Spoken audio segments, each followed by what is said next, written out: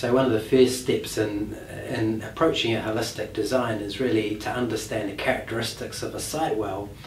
And one of the main characteristics of a site would be the climate. So that's things like the temperature, the rainfall, the elevation, the distance inland, and the wind speed and the number of frosts that a particular site experiences during a year. And all these factors will determine the growth of plants within that system and also the health and the productivity of the animals within that system.